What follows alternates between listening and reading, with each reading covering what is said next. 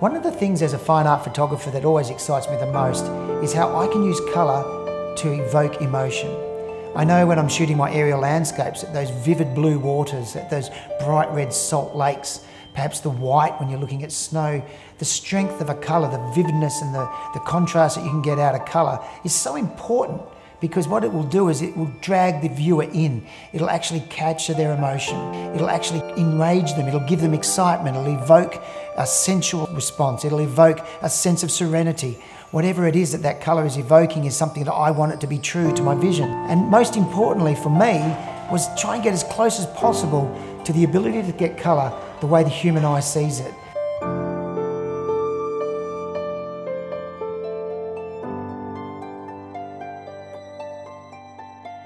Now the Fringe Festival comes to West Australia every couple of years, and it brings together acts that are a little bit different. Circus acts, vaudeville, gymnasts, acrobats, burlesque dancers and the like. This is a world of the weird and the wonderful, the wacky and the magical. Often colour plays a huge role in what they do, designed to distract and to attract people's attention. We decided to take the fringe acts in all their colour and all of their weirdness and put them out into a completely foreign environment, one devoid of all distractions. Something like an Australian salt lake in the middle of nowhere. We needed to be able to capture the vivid, saturated, striking, rich colour, the skin tones and those soft, washed out colours of an Australian landscape. The Phase 1 IQ3 100 Trichromatic Back was perfect for this job.